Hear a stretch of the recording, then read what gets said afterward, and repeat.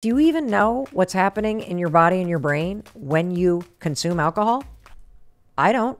It impacts our behavior, our sleep, our mood, and many other parts of our body system. When a lot of people make a cocktail at home, it's like glug, glug, glug, glug, glug, and there's 3 shots right there. Higher risk drinking would be if you're having more than 10 ounces of hard alcohol a week or 35 ounces of wine in a week. We reach for the alcohol at night, but we don't really understand what's happening and how it's actually impacting your experience of your life day to day.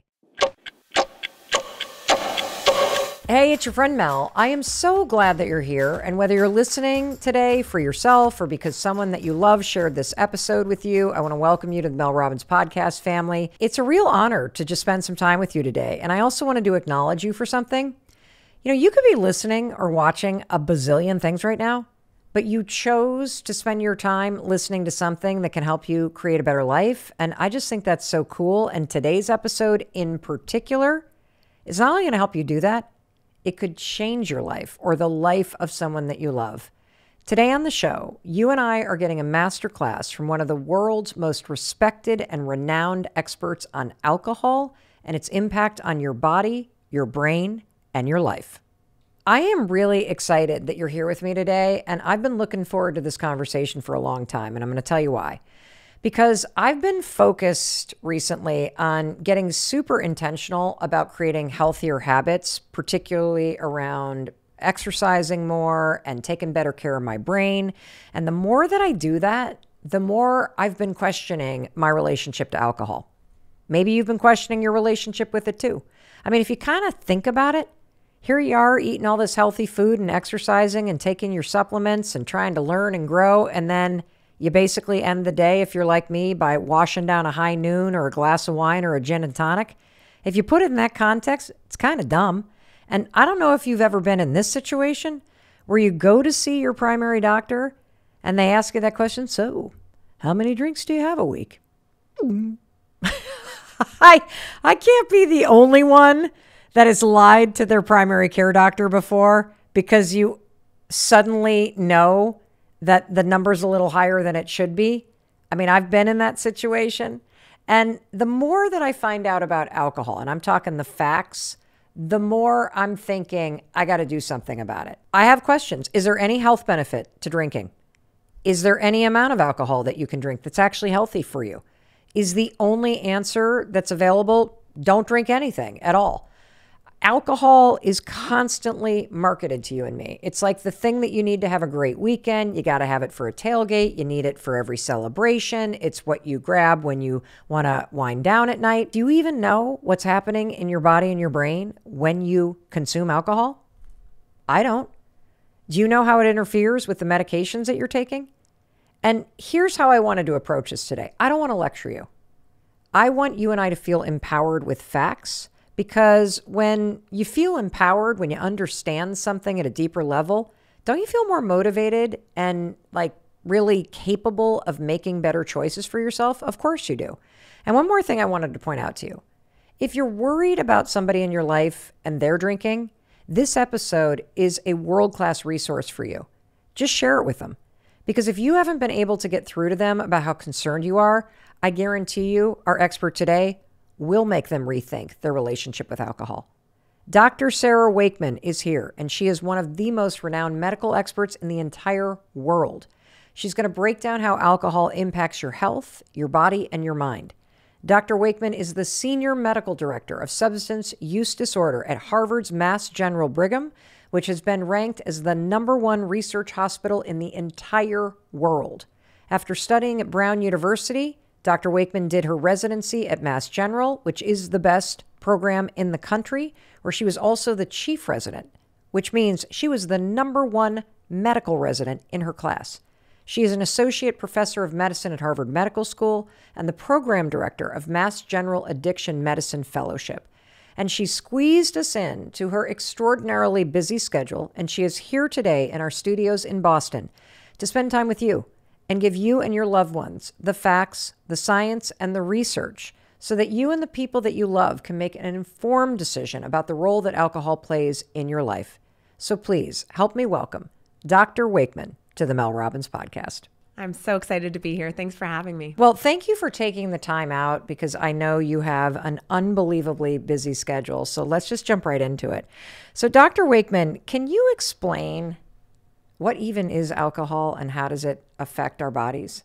Sure. So alcohol is a molecule. It's a water-soluble molecule that is readily absorbed in your body through your stomach and your small intestine when you drink it. And it affects all different parts of your body and body systems, in particular your brain, which is why we feel the effects of alcohol pretty soon after you start drinking. And we can talk through what those effects are, but it impacts our behavior, our sleep, our mood, and many other parts of our body system. You talked about alcohol as a molecule. That sounds very sciencey to me. So what kind of molecule is it? Like, is it, is it a poison? Is it like, could you explain more about the makeup of what it actually is? Yeah. So, I mean, the way alcohol that we drink happens is through a process called fermentation. Mm-hmm. So something that has sugar like grape juice, or if you think about beer, barley or potatoes or other often starches are fermented. And in that transformation process, they form an alcohol molecule that then has a different effect on our body. Alcohol is found in all sorts of different things. So obviously it's intentionally made through fermentation to ingest, but we also use it in cleaning products or like rubbing alcohol or mouthwash. Hand sanitizer. So there are alcohols all around us and used for many different things. Well, when you say the category cleaning, hand sanitizer, rubbing alcohol, thinking about uses in a hospital, and then I put that in the same almost family as something you would ingest in a cocktail, is it the same molecule? It is. And in fact, some of my patients with the most severe forms of alcohol use disorder will drink hand sanitizer or rubbing alcohol or mouthwash if they can't get regular alcohol, which tells you really the power of addiction once someone gets to that level of severity. But it's the same molecule with the same effect. I just already had something that I learned that is, if you're watching us on YouTube, you can see that my mouth is agape. I don't know why I never connected the dots on that it is actually the same chemical. Exactly. The actual alcohol molecule that we think of in a fancy, cosmopolitan is not different from what's in rubbing alcohol, let's say. I never knew that. I think that's an indication of just how much we engage in it and don't really think about what we're doing. Absolutely. I mean, that it is so socialized and a part of culture and a part of celebrations and events that I think it just feels like a part of life. Are there negative impacts to having like a beer or a glass of wine every night? I mean, how does that impact you? Yeah, so this is probably the most fascinating area of research where things have changed and gone back and forth over many decades of science. And it's actually a somewhat tricky question to answer, which is why I think there have been very confusing, sometimes and conflicting studies about this. So if you want to try to understand what is the impact of low risk drinking, moderate risk drinking, higher risk drinking, you have to figure out how do you study that. So we need to follow population over time to see what happens. And then you need to figure out how do we isolate the effect of alcohol. And so early on, there were lots of studies showing that low risk drinking or moderate risk drinking were actually healthy. I think I remember something about like a glass of red wine is really good for you, the antioxidants. I don't know if that's the red wine lobby telling us that. Yeah. One criticism of those studies showing that low risk drinking is healthy is that the group that is often used as sort of the comparison group are people that don't drink at all. But it turns out that many people who don't drink at all may not be drinking because they have chronic health problems or because they actually used to have an alcohol use disorder and they're now in remission or recovery. And they may have health consequences that are leading to higher mortality compared to people who are drinking at a low risk or infrequent level. So a lot of the newer studies have actually used infrequent drinkers as the sort of control group or the comparison group. And I think that's really helpful to understand the data that way. There was a really big study actually this year that looked at hundreds of thousands of people that had been surveyed since the 1990s all the way through the mid 2000 teens and did a really elegant job of trying to answer this question. And the things they did differently than other studies is first they controlled for other healthy behaviors, lifestyle behaviors, chronic conditions. Because one question is a person who's drinking a glass of wine a day, maybe they're also running every day and, doing other sort of health promoting behaviors. And maybe that person who's chosen not to drink at all has lung cancer, and that's the reason they're not drinking. And so they actually controlled for all of that. And they did see that in the low risk category, there seemed to be a slight decrease in mortality, and it was not true for cancer. So any amount of alcohol is associated with an increased cancer risk. And that's a really important thing to know, especially if someone has a personal family history of cancer. Breast cancer is one that's strongly associated with alcohol use. And so factoring that in as you're making your decisions about alcohol is really important. What is it about the molecule of alcohol that increases your risk for cancer? It's different for every type of cancer, and I think we're just starting to understand this. If you take breast cancer, things that seem to increase hormone levels are often associated with a risk of cancer. So I think that's an area of active research to understand why alcohol and breast cancer in particular are so closely linked. Other types of cancer, it's a little more clear. They tend to be cancers of the liver or the gut that are strongly associated with alcohol, and that makes sense if you think of alcohol as a potential poison going into your gut, being metabolized by your liver, causing changes there. That's an area that we do see a lot of cancer risk. Can you talk about what you're seeing as it relates to alcohol and liver failure, or just how it's impacting people's livers? Yeah, so one of the main health harms from alcohol, especially heavy alcohol use, is liver damage. And so what we see happen is this progression where the first thing that happens is inflammation of the liver. And when your liver gets inflamed, you start getting fat deposit in the liver. So the first kind of step is what we sometimes call fatty liver. So it's fat deposition in your liver. That actually can totally reverse if you stop drinking or you make changes. And that's the amazing thing with the liver. It's a really regenerative organ. So you could cut 80% of someone's liver out and they would be okay. But there is a point where you cross a threshold where you can no longer repair the damage. And that's when you get to a stage called cirrhosis. So from fat deposition, then you start getting scarring. Your body lays down all this scar tissue because of the chronic inflammation in your liver. And when your liver becomes so scarred that it's really stiff and starts not functioning well, that's cirrhosis. And we often used to think of cirrhosis as something that happened to people like decades down the road. I'm seeing people in their early 30s with cirrhosis in the hospital. And I think those are like some of the most heartbreaking cases because people thought like this wasn't on their bingo card. They did not even think this was a concern. They were drinking heavily. They thought it was their social circle was doing the same thing. And then all of a sudden they're in their late 20s, early 30s in the hospital in liver failure. There's very little we can do at that point other than an organ transplant, which is a huge deal and not something that's accessible to everyone. Is this something that you're seeing happening increase at a younger and younger age? Yeah, and there's actually a lot of studies showing this. So between 2010 and 2020, there's been a significant increase in alcohol-related liver failure, especially amongst women and younger people. And even just after the onset of COVID, we saw somewhere around a 25% increase in alcohol-related death after the onset of the pandemic. So the pandemic was hard for many reasons, but it certainly increased alcohol use across the country, and with that, liver disease and liver failure. Wow. How does alcohol impact the kidneys? So alcohol, one of the main effects that people have probably experienced is it makes your kidneys less sensitive to a hormone your body produces called ADH, or antidiuretic hormone, and so you pee more. So if anyone's ever noticed that when they drink, they sort of pee a lot more. And it's not because you're hydrated, because that's what I thought is why you pee more, is because, I just have more liquid in me, but it's actually because it's blocking a hormone? Exactly. So even irrespective of how much volume you've drank, you pee more because of this blocking of the effect of a normal hormone function in your kidney. And so that can lead to dehydration, which is one of the many reasons you feel really crummy the next day because you get dehydrated from drinking. What about the gut microbiome? We're learning so much about the importance of healthy gut. How does alcohol impact that? Yeah, so alcohol, I think there's growing research on how it impacts the microbiome.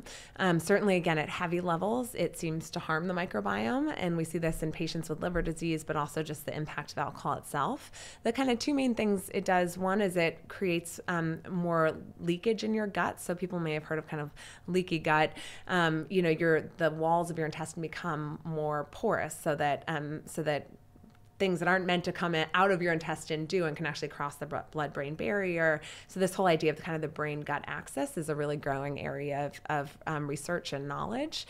So alcohol can do that. It can also change the makeup of your microbiome itself, as can high fat, high sugar, white flour, sort of the Western diet. But there's now a lot of studies showing that some of the modifiable things, if you want to improve your gut health, are decreasing your alcohol consumption and steering away from that kind of Western diet of high fat, high sugar, high carb. You know, I'm sitting here listening to you and I'm thinking, why the hell do I even drink this stuff? Yeah, I think it is important to understand sort of what are the risks that we often don't talk about and assume that this is, a harmless thing that's just a part of life. My personal perspective is that every health behavior exists on a spectrum, and it's really important to understand sort of what is that spectrum, where do I fall, and then what are my personal health goals, and actually stopping to sort of think, how does alcohol fit in my life? Like, what do I like about it? What do I not like about it? What am I worried about it? What is this amount of alcohol doing to my health? Is there any health benefit to drinking alcohol? My opinion is that we shouldn't be thinking of it as a health benefit. So I would never, as a doctor, say to a patient, I think you should start drinking a glass of wine a day for your health. It's true. People used to say that, again, this idea of a glass of red wine is healthy. I think that framing is wrong. I think that doesn't mean that you can't drink any alcohol, and we should talk through that. But thinking of it as a health promoting behavior is probably not the best way to frame it. Now, there are many things we do in life that the safest thing would be to do none of it. Right. So if your goal is to have zero risk, you should probably never drive your car, never go skiing, never fly in an airplane, never eat bacon, never go out in the sun. And people aren't going to live that way. So I think it's really important to understand sort of what are the risks, how does this fit into my overall life, and when should I be concerned, and how can I actually make changes to decrease those risks. So if you're finding that you are really stressed in your life and you're reaching to alcohol as a stress reliever, it's probably not going to be a healthy way of coping with that and may lead to longer term problems. And especially if you're trying to live a life where you're being more mindful or more present or present for your kids or your partner, or, you're trying to get in shape and you want to wake up in the morning to exercise. If you're drinking every night, you're probably going to feel not refreshed in the morning. You're going to notice it, you don't have the same exercise capacity. So I think just figuring out sort of how this ritual, alcohol, what role it plays in your life. And it doesn't have to be that you stop drinking entirely. And I think that's a really important message, because that may not be the goal for people. But if you are feeling like maybe this is causing some problems to me, maybe this is actually counterproductive to my other health goals, making some changes, cutting back, taking a break, those are all really healthy ways that you can start to really explore your relationship with alcohol. Yeah, I love the fact that you are a specialist in addiction and you have a very realistic approach. Because I do agree with you that it does feel like it's either you're all in or you're all out. I think for a lot of people, it is scary to feel like there's only one option, which is you either drink or you don't. And for many people, not drinking at all is the absolute empowering option. But I love what you're saying, which is you need to wake up and understand what your motivators are and what you actually care about in this moment in your life. And if you care about producing more at work or being more present or reaching your potential, you got to look at the role that alcohol is playing in your life. Yeah. So from a medical perspective, how much drinking is too much drinking? Yeah, so from a research standpoint, higher risk drinking would be if you're having more than 10 ounces of hard alcohol a week or 35 ounces of wine in a week for a woman or for anyone over 65. So above that, we start seeing health risks like increased risk of dementia, impact on your liver, your digestive tract, and other serious conditions. I'm just sitting here thinking about you as a physician and a researcher and how I think a lot of us lie to our doctors about how much we're actually drinking, and that we're not even aware of what the serving size truly is, because when a lot of people make a cocktail at home, it's like glug, glug, glug, glug, glug, and there's 3 shots right there. Yeah. Or you've had a number of big glasses of wine, which basically mean you have had all 7 glasses of wine in one night, and thinking, oh, I've just had a couple glasses. But I bet as you are seeing somebody get a scan, there's probably times where you're like, yeah, that's somebody that is a very heavy drinker because I can see it on the brain. Yeah, and I think there's so many important points buried in that. So first, we all lie. I tell my dentist I floss every day. I don't. We want people to like us and approve of us. So I sort of expect people will lie to me, especially if they don't know me. Right. And for most people, because of the tremendous stigma around substance use disorder, there's a lot of shame and worry. For many people, their experience has not been that good things happen to them when they share that they're having a problem with alcohol or other drugs. And so as a doctor, I feel like it's on me to earn someone's trust and also to educate them. I mean, there's nothing more heartbreaking to me than when I see someone, you know, in the terminal stages of liver failure, for example, from alcohol, and no one has told them beforehand, like what the risks are, that this could happen, what sort of lower risk drinking looks like. They've often never had that conversation. So we'll see people in their 30s come in, they literally die during that hospital admission. And you look back and they had touch points with doctors. They maybe were drinking heavily and no one stopped to sort of talk to them about it. And I think that is a real testament to for how in the medical system for so long we have seen substance use and addiction as something separate from the rest of healthcare, as sort of not our job or a behavioral issue or a moral issue or a willpower issue. But this is a health condition like any other. And I think the medical system and doctors need to get comfortable talking to patients about it, asking them the right questions, giving them the right education, and partnering with people around making healthy changes. When you sit with somebody that comes into your practice, how do you help them figure out their relationship with alcohol? Like, what are a list of symptoms that you would say, these are all indications that this could be a problem? Yeah, that's a great question. So I'll run through kind of the checklist that I'm thinking when I'm talking to someone about alcohol. So first, understanding how much they're drinking, just the general quantity and how frequently is important as sort of a proxy for what their risk might be. But then the really important questions are they drinking more than they want to? So they may have set an intention for themselves and they're finding they're actually always drinking more or spending more time on drinking or recovering from drinking than they intended. Have they tried to make changes and not been able to? So if you tried to cut back or tried to stop and you actually weren't able to, that's a really important sign that you may have lost control of your drinking. Are you drinking despite the fact that people in your life are worried about it, or your spouse has expressed concern, or it's impacting your work or your ability to function in roles that matter to you? Are you drinking despite the fact that it actually makes you more anxious or it's worsening your mental or physical health in some way? And then we often think about craving, which is sort of a strong psychological urge to want to drink. So like you can't get the idea of having a drink out of your mind. That's something that we can see with alcohol use disorder. And then there are two physical symptoms, which is that idea of like, do you need to drink more to get the same effect? So do you need to drink 4 drinks now, whereas before 1 or 2 would give you that effect? And do you feel sick if you stop drinking? So that's sort of the checklist we run through, and I think really gets at those kind of general areas of losing control, using compulsively, using despite consequences, and then craving. That was so helpful. And one of the things that really resonated with me is that you've tried to quit, you drink more than you want, you feel anxious, and yet you continue to do it. And you're in this cycle of wishing you could get control over this, and yet feeling like you can't.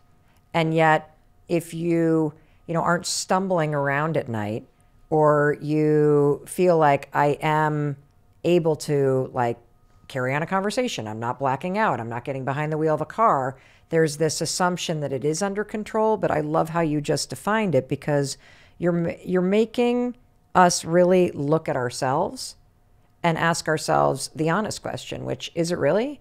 And even just that question, are you drinking more than you want to be drinking? If you answer that question honestly, and whether you're listening right now for yourself or you're listening for somebody that you love, that you're concerned about, this is an amazing starting point, because we're not bickering about how much you're drinking. We're not bickering about your behavior. We're really talking about the honest answer to what is your relationship to it, and do you actually have control over your ability to use it or not use it? And that is powerful. Now, Dr. Wakeman, where I want to pivot to next is I'm starting to see this picture where, as a researcher and a renowned expert on this topic, that you are talking about kind of the big risks that can happen. I want to focus a little bit on amplifying the day-to-day impact that most of us are not present to. Yeah. That we reach for the alcohol at night because, at least in my own experience, it's like an easy lever to pull to say to my brain, we're no longer working. This is the thing that I do as my ritual to move into the evening, to have a glass of wine. but we don't really understand what's happening and how it's actually impacting your experience of your life day to day. I want to take a quick pause so we can hear a word from our sponsors. And I also want to remind you that if you're worried about somebody, send them this episode right now as you're listening to our sponsors, because oftentimes they can't hear it from you. But hearing it from somebody like Dr. Wakeman, who has such a balanced approach and is a renowned expert on this topic, it might actually just be the thing that gets somebody to wake up and want to do better. So I'll be waiting for you after a short word from our sponsors. Thank you for sharing this with anybody who needs to hear it, and I'll see you right after the break. Welcome back. I'm Mel Robbins, and I'm so glad you're here. Thank you for sharing this episode with absolutely anybody in your life that you believe needs to hear this. You and I are spending time today with Harvard's Dr. Sarah Wakeman. So Dr. Wakeman, can you explain to us what are some of the other day-to-day things that people experience when they drink that they might not realize is related to drinking? Yeah, it's a great question. So one really common thing is worsened acid reflux. So if you have heartburn, that's strongly associated with alcohol, which actually relaxes the part of your esophagus that allows acid to come back up. So oftentimes people who are struggling with terrible heartburn, and they don't realize that those 2 glasses of wine are probably having a direct impact on that. Other things, we know that alcohol can make you dehydrated, so you may notice that your skin changes. It impacts how you sleep, so you may feel less rested when you wake up in the morning or wake up in the middle of the night and not be able to fall back asleep. So lots of little sort of day-to-day ways that alcohol may be impacting your health and your experience. What are some of the benefits that you would experience almost immediately if you quit drinking entirely or you cut way back? What kind of health benefit would you experience in your day-to-day life? Yeah, you'll see a lot of really quick things. So when you'll sleep better and feel more restored, you may lose weight. There's a lot of calories in alcohol. So if your goal is to lose weight, you're drinking a ton of liquid calories. So you may find that that's better. You may find that your exercise capacity goes up because you're resting more and you're not having hangovers and you're able to exercise in a way that feels different.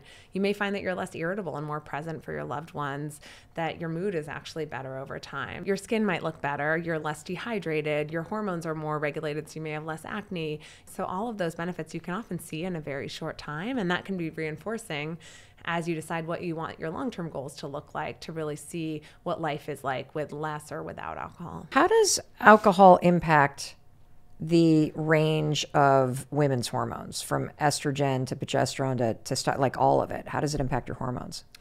Yeah, this is, I think, an area of growing research and understanding. And I think people are really interested in sort of drinking during menopause as well, and what to think about all of that. A couple things. I think many of the symptoms that people experience during menopause, like hot flashes, will be made worse by any amount of alcohol. Really? Yes, because alcohol dilates your blood vessels. So you may have experienced, if you drink a couple glasses of wine, you actually feel flushed and feel warm. Well, it's just going to amplify the experience you're having during hot flashes. So if you're trying to not have hot flashes, drinking is going to be your enemy in that, because it's just going to make that worse. Same things like sleep disturbance are really common in menopause, mood changes, and alcohol may impact all of those. And it can be a tough cycle, because you may be drinking because your mood's actually low and you're having a hard time falling asleep, but then alcohol is actually running counterproductive and making those symptoms worse over the long haul. Let's talk a little bit about sleep, because doesn't alcohol impact your sleep in a very negative way? Yeah, and people may be surprised to hear that, because it makes you fall asleep quicker. So often people are like, oh, alcohol helps me sleep because I fall asleep so quickly. But when we think about sleep architecture, there's different cycles to sleep. People are probably familiar with like REM sleep, is that deep, rapid eye movement sleep. But there's different cycles that your brain naturally cycles through in the night. And the balance of those cycles is really important to get restorative sleep, which is when your body rests and heals. And what alcohol does is it changes the makeup of those cycles. So you go more quickly into deep sleep and you have less time in sort of the normal phases of sleep. And so your sleep architecture is disrupted and you don't get that same restful sleep. So you may wake up at 2 a.m, after you've fallen asleep really quickly, but then you wake up and can't fall back asleep. Or you may wake up in the morning and just feel not refreshed, even though you were completely, asleep very deeply, because your brain is not having the time to restore itself the way that it needs to. I have another question, Dr. Wakeman. Can you walk us through what's happening in your body in terms of what we call a hangover? So you've had your night out, you've had a bit of alcohol, right? And you wake up. What is a hangover, and what is actually happening in the body as you withdraw from the alcohol? Yeah, hangover is fascinating. And I think people are still trying to understand exactly what is going on.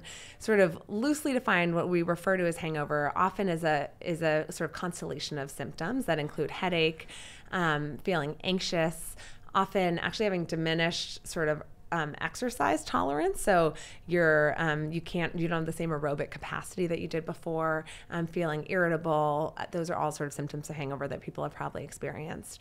There's an older school of thought that actually it was mild alcohol withdrawal. So withdrawal is when you are drinking so much that when you stop drinking, you actually get symptoms. Seems like that is likely not the case. The constellation of symptoms is quite different. And so the thinking is that it's a combination of really two things. One is dehydration. So we already talked about how alcohol make you pee more, and so you get dehydrated. And then the other is actually byproducts from the drink that you're drinking itself, either the sort of breakdown products of alcohol, or there are certain types of liquors and drinks that have other types of molecules, cogeners, that can build up and make you feel even crummier. So, for example, clear alcohol tends to cause less of a hangover than dark alcohol, and that's probably because of the other substances that are in it. But it's really sort of toxic byproducts and dehydration, if I were to sum it up, of what's causing a hangover. Why is anxiety one of the biggest kind of symptoms of a hangover and alcohol withdrawal? Yeah, it's probably the effect of these byproducts that then, are still impacting the way your body functions, your brain, and it takes a long time for your body to excrete them. And so we can see just feeling that really anxious, restless, kind of gross feeling afterwards. Does alcohol impact cortisol or any of the other kind of hormones that are in your brain that are playing a part in anxiety? Yeah, it does, especially over time. And so what we see when people have been drinking over a long time is actually your body starts to adjust, because our bodies are very adaptable. So if your body's used to having 3 or 4 drinks every night, your body's going to start to accommodate to that. And so what we see is actually changes in the brain. So you see changes in the amount of receptors you have, the amount of hormones you have, your dopamine levels, your stress hormone levels. So your brain is actually adapting to the effects of alcohol. So one thing you may see is that you actually don't get the same effect. So it used to be that 2 glasses of wine made you feel a certain way, and now you need 3 or 4 to feel the same way. That's a concept called tolerance, that your body is adapting to having that alcohol around all the time, and your brain's actually changing. The reverse of that is if all of a sudden you stop drinking, you're going to feel all out of sorts. You're going to feel shaky. You may have a headache. You may feel anxious. You may feel nauseous. And that's because your body's gotten so adapted to always having alcohol on board that it takes time actually for those changes to reset. When you really stop and think about the roller coaster you're putting your brain and your hormones and your body through, like, it does make you pause. And that's what I wanted to do with this conversation, is to make you stop and think about what's actually happening. Yep. And the reasons why you reach for it. Can you talk a little bit about, for anybody that's taking prescription drugs for anxiety or depression, the impact that alcohol can have?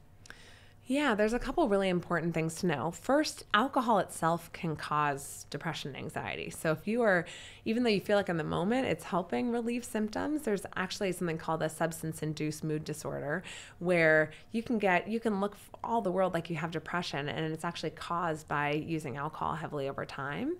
So if you're drinking heavily, you may actually be working again at cross purposes with your efforts to try to manage your depression or anxiety. The other thing is there are some types of medications that are really dangerous when they mix with alcohol, and anxiety medications in particular, especially any medication that also has sort of a slowing down effect. So some people take medicines in a class called benzodiazepines, so things like Xanax or Klonopin or Ativan. Those, when mixed with alcohol, have sort of a combination effect that can actually slow down your breathing, could cause an overdose, could make you very sick, could make you more sort of impaired sooner. So really important to not mix those medications with alcohol. Wow. How does alcohol compromise your memory? So alcohol affects all parts of the brain, including the amygdala, which is an area that lays down memory. And it, has complicated actions in the brain. So it increases sort of more slowing down hormones. So we think of it as a depressant because it sort of slows you down and relaxes you. And it decreases more excitatory neurotransmitters. In the short term, because your consciousness is being affected, you won't be making new memories.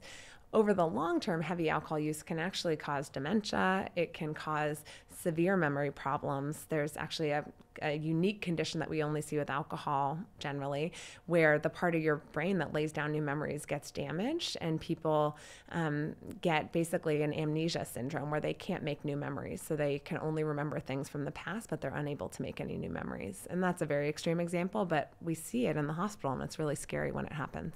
What do you see when you look at a brain where somebody's been a heavy drinker versus somebody that's occasional or very light?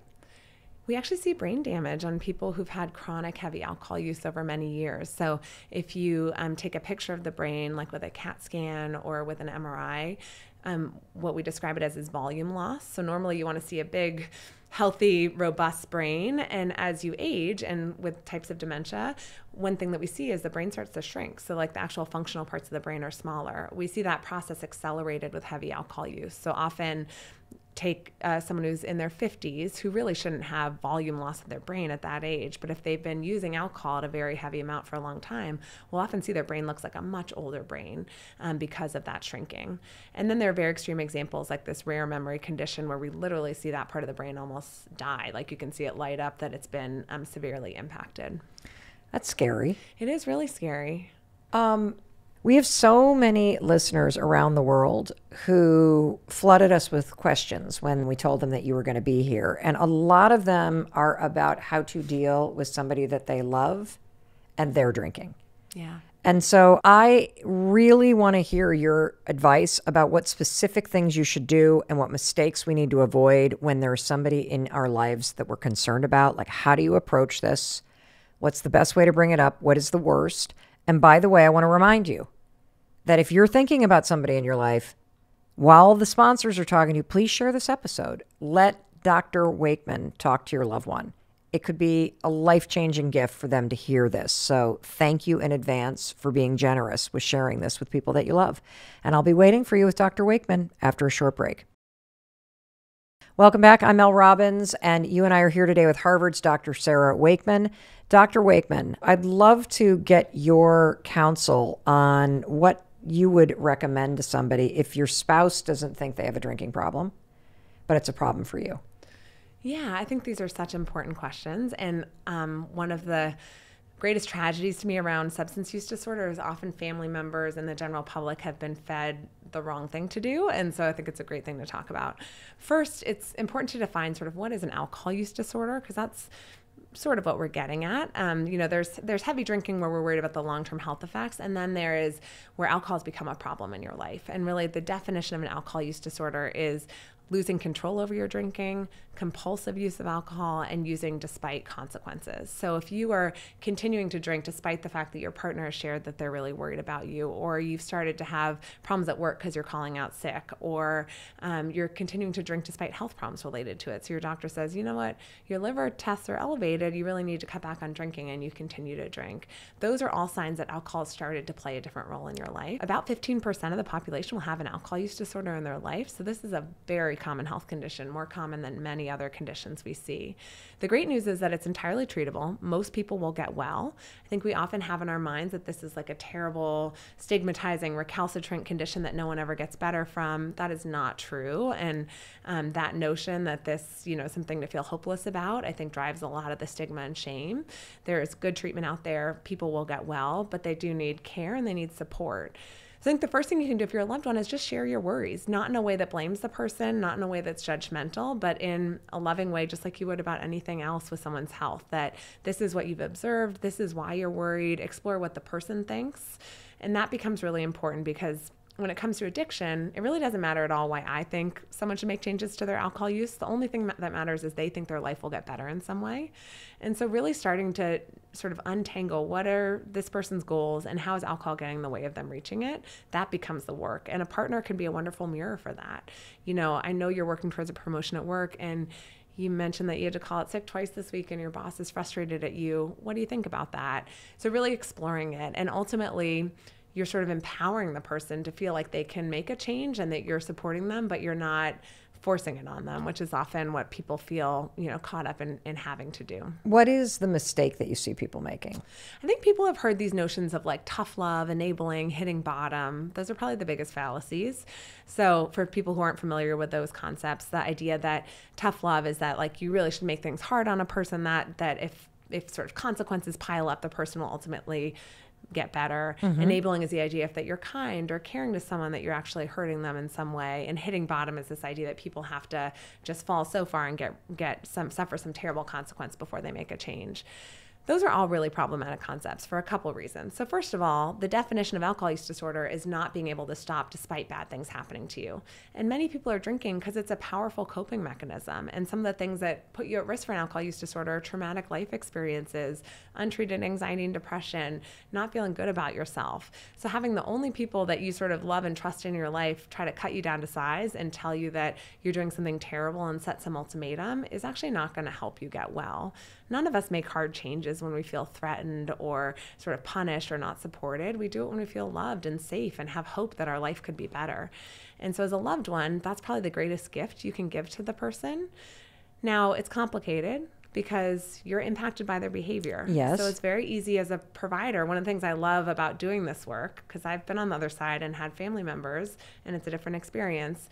As a doctor, like whether or not my patient continues to drink doesn't impact me personally. I can just be their partner, their champion, work with them. For families, there are times where the behavior becomes so unsafe that people have to keep themselves safe and set boundaries, and that's okay. I think the distinction there is that it's not doing it for the person's benefit. So if you kick someone out of your house, it's not going to necessarily help them get better, but there may come a time and a place where people need to do that for their own emotional safety or well-being.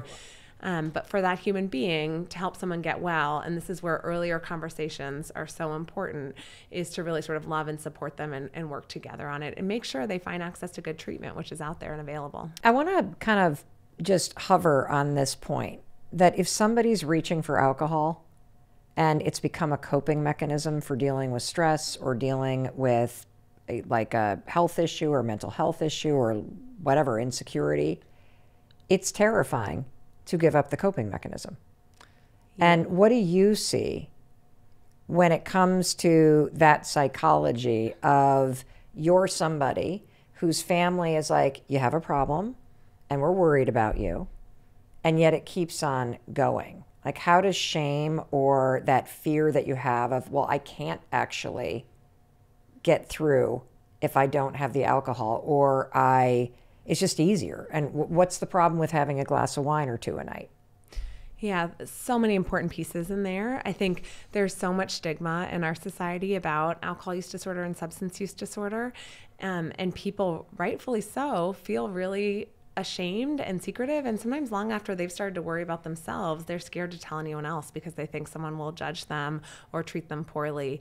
And that stigma and fear of bad treatment or judgment actually keeps people from seeking help for a long time.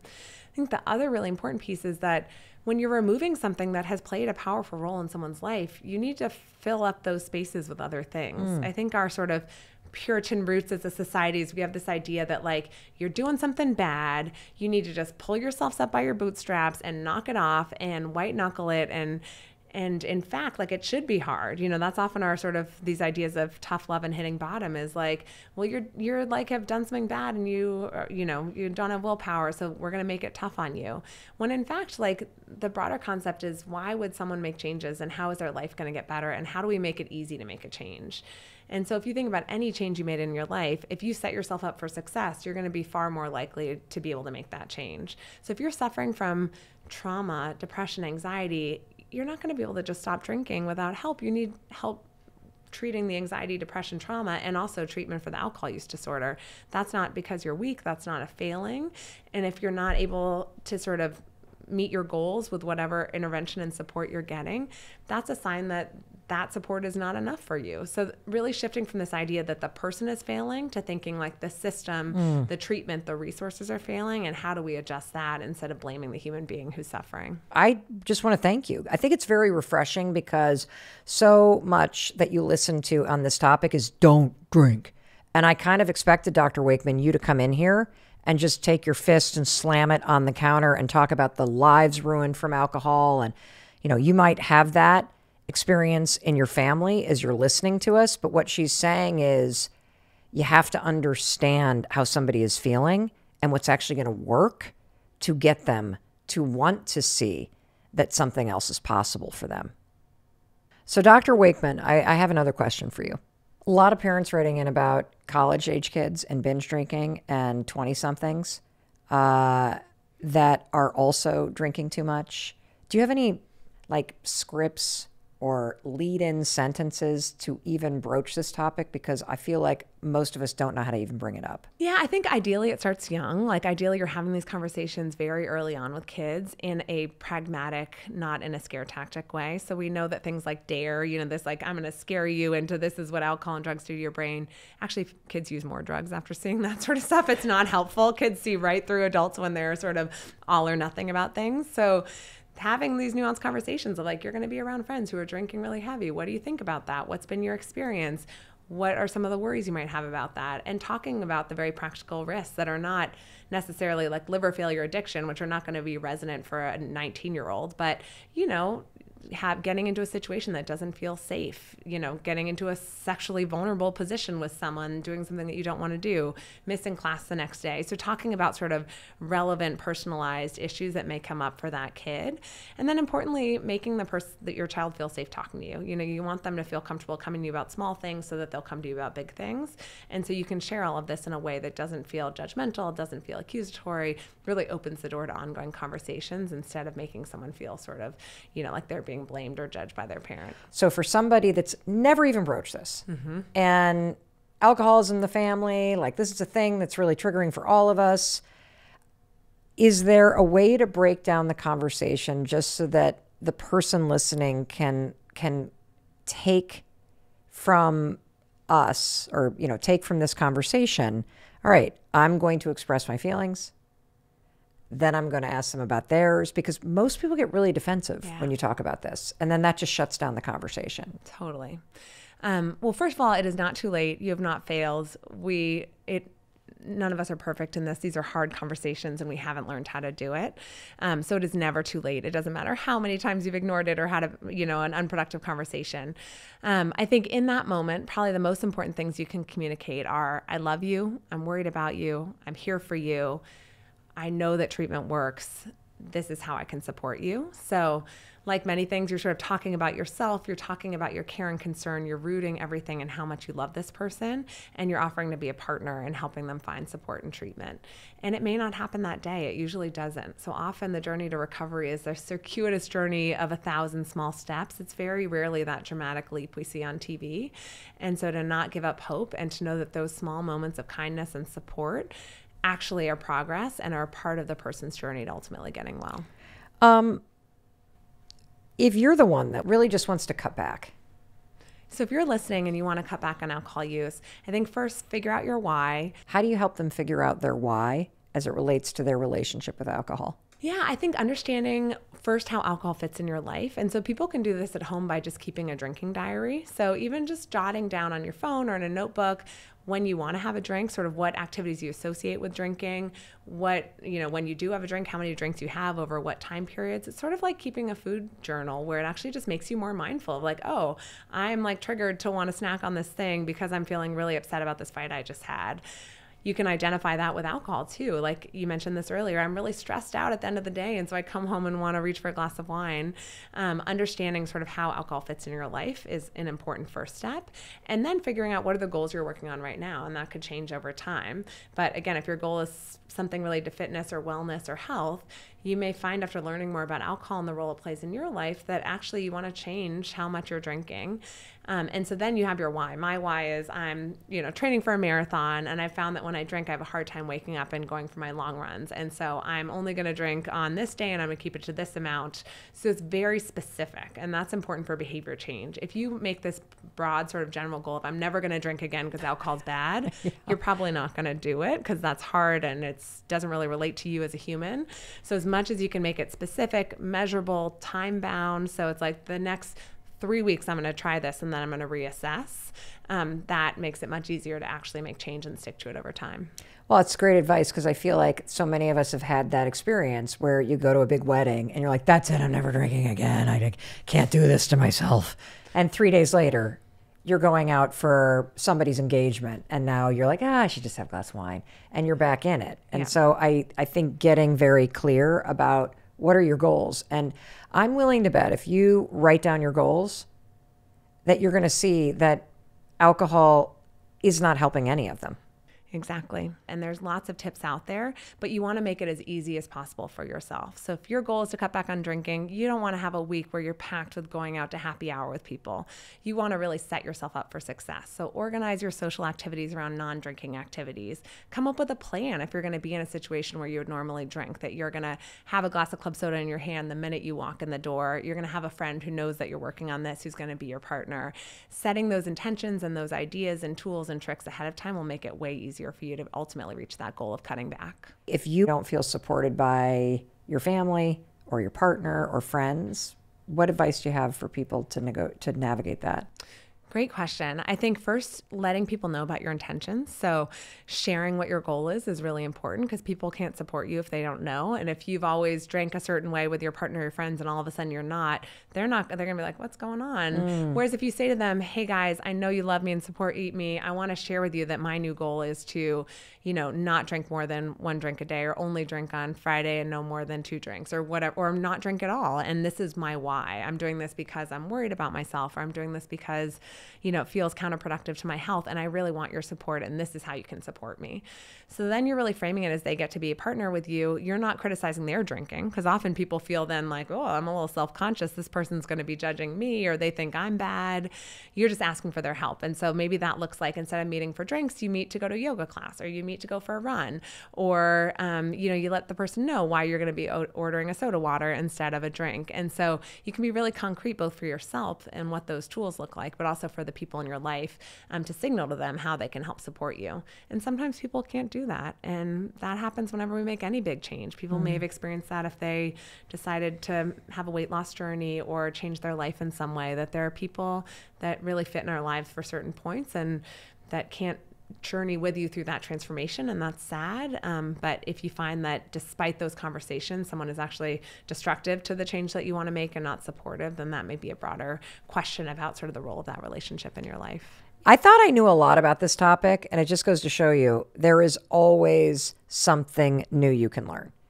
So I have another question, Dr. Wakeman. What is your message to someone who is struggling with their relationship to alcohol? Yeah, I think I'd like to just talk for a moment about alcohol use disorder, because I think we've been covering sort of the health harms of alcohol use, either at a low risk level or moderate level or high level. For anyone who is struggling with alcohol use disorder, or is worried they may be struggling with alcohol use disorder, treatment works. You will get well. Finding sort of a trusted healthcare provider that you can partner with is a part of that journey. But to really have hope, this is not a hopeless condition. It will not be with you forever. You will be in a place where you're free from this. And there are treatments that are out there, and just getting those, much like you would for depression or diabetes or high blood pressure, is the most important thing. And this is not an issue of shame or willpower or being bad. And I hope that people will feel like they can come in and get the help that they need. And for the person who had this conversation shared with them from a family member who's probably concerned about their drinking, what is your message to that person? It can be really hard to hear this, especially in a society that still stigmatizes alcohol use and alcohol use disorder. I think take this as a message of love. Someone loves you, they care about you, they're sharing their worries, and they're there to support you. And they want to be a part of this journey to help you live the best life you can possibly live in whatever way that means. And hopefully it will be a moment to pause and think and get the support you need to make some changes. Well, Dr. Sarah Wakeman, thank you so much for being here with us today. Thank you for the work that you're doing. You really are changing and saving people's lives, and we appreciate the time and how much wisdom you poured into us. Thank you, Mel, for having me. This was a true pleasure, and hopefully these words will reach people who are working to better their lives or worried about someone they love. And I want to also just make sure that you listening, that in case nobody else tells you, that I tell you that I love you and I believe in you. I'll talk to you in a few days. And to you, you're here with me on YouTube, I want to be sure to tell you, I love you, I believe in you, and I believe and your ability to create a better life. And I hope everything that you learned today makes you feel empowered to do that. So please hit subscribe, because that's one way that you can really support me in bringing you this content every single day. And I know you're thinking, what's the next thing that I can watch, Mel? Let me tell you. You're going to want to watch this. Understanding yourself, the number one thing you need to do to live an authentic life.